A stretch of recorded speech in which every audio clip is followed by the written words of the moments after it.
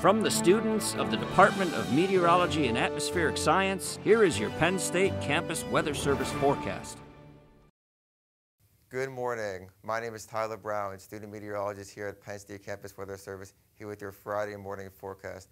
Looking outside out of Beaver Stadium right now, we see the clouds have returned. After a few days of being pretty sunny and having calm conditions, clouds have entered our region, which is going to be a trend for the next few days. However, there is no fog this morning, which is going to make your commute much nicer. But looking at our current temperature right now, it's still relatively above average, only at 64 for this morning, which is warm. And it's not too windy out there, so it should be a pretty pleasant morning. And we can see across the Commonwealth, we're seeing similar conditions. Out in the western portions, we're still in the lower 60s. But if we go to the east, we're seeing that it's going to be really approaching 70. And for this early in the morning, this is still well above average. And we're still seeing the effects of the last few days of this warm temperature and warm air. However, if we zoom out to the nation as a whole, we can see that this trend is going to change. In the east, we can see that it's still staying relatively warm. However, if we look to the west, we can see this really cold air, which is taking over most of the country. This is due to a cold front, which is going to be moving east. And it's going to be entering our region very soon, over the next few days, and it's going to bring some really cold air behind it. Looking at our current radar and satellite, we can see most of the east and central portions of the Commonwealth are looking pretty nice right now, only some isolated clouds. But if we look at the western portion of the state around Pittsburgh, we can see that this rain band, due to the cold front, has been moving through. And this is going to bring rain to most of the Commonwealth over the next few days.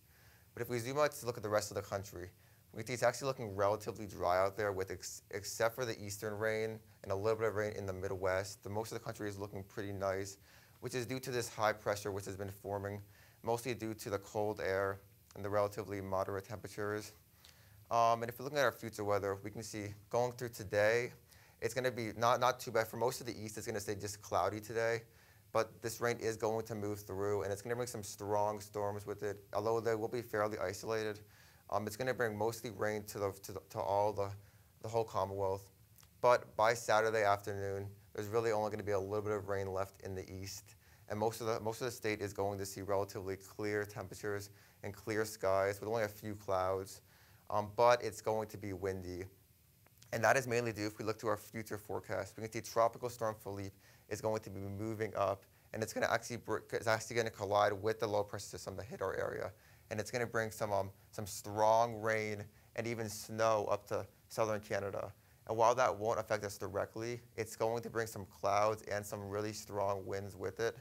We can see the next few days, it's not looking like it's going to be too much rain in our area, but it's going to be cloudy, and it's definitely going to be windy over the next few days. So make sure you're ready for some above average winds. And if we're looking at our rain totals for this weekend, it's not actually as much as you would expect. In the east, we could see some areas approaching an inch and even more in isolated areas.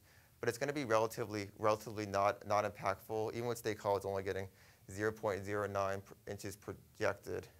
So overall, this isn't going to be too much of a rain event. It's just going to be isolated and fairly strong when it hits you. Looking at our temperature outlook, we can see, as we saw earlier, this cold front is going to be leaving the west, and it's going to bring warmer temperatures out to the west, but it's going to bring much cooler air to the east, and really the whole eastern seaboard is going to be feeling the effects of this over the next few days. With us, our area in particular in Pennsylvania is going to be the strongest impact. And if we look at our current temperatures today it's still going to stay relatively warm with a high of 70, and it's going to be above average still. However, the rain is going to return, and it's going to bring some stronger storms to our area possible. And the wind will start hitting our area, but it's only going to be around 10 miles an hour. And if we look at tonight, it's not going to be too bad either. It's only going to be a low of 52, but the rain is going to continue. So if you're going outside, make sure you bring a poncho or a rain jacket. And if we look at our weather for tomorrow, this is when we're going to see the cold front is going to hit our area with only a high of 58, which is going to be well above average after a bunch of warm days in a row. Fortunately, the rain is really only going to be early, and by the afternoon, it should taper off here in State College. But we are going to see some stronger winds tomorrow. And if we look at our 7-day forecast, we can see that really today is going to be the last warm day and summer-like day in a while.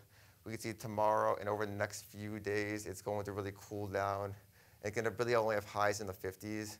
Fortunately, Saturday and early Sunday are the only days where we could see rain. And really by the end of next week, we could actually see those temperatures start to rise again. By Wednesday, we're going to be in the 60s. And by Thursday, we could even get 66. And while we might not hit 70 again, we're going to still stay fairly warm over the next few weeks. From the Penn State Campus Weather Service, I'm Tyler Brown. Have a great day and a great rest of your weekend.